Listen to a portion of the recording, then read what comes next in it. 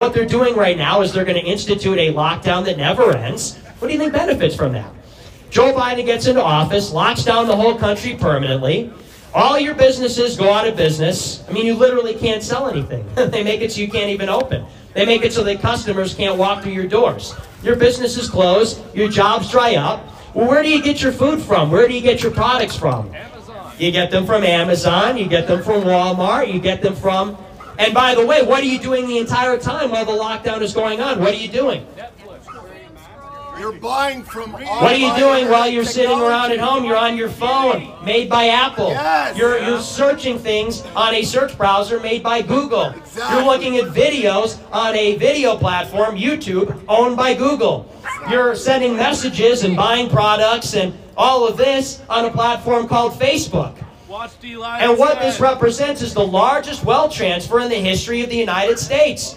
They're taking all of the productive capital from the middle class and they're redistributing it in two ways. Redistributing it first to the usual ingrates, the non-taxpayers, the Democrat constituency over here at the bottom, and they're redistributing it to the very top, the Amazon, the donors, the giant corporations that put up all the money.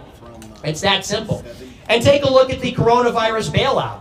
I thought for once Congress maybe is going to have our backs. They destroyed the economy with the lockdown. Then they started to talk about bailing everybody out. They talked about direct cash payments to Americans. Well, if you combine the fiscal and monetary bailout, it was something like $6 or $7 trillion altogether.